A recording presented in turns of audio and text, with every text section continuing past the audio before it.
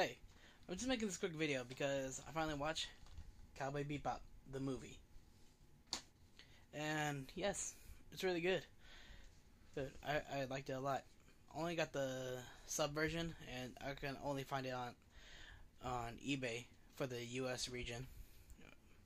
And it was really good story. I liked it.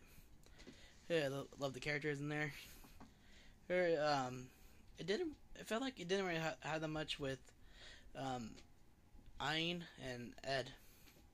It, like it didn't really have them involved in the story too much, but they were there.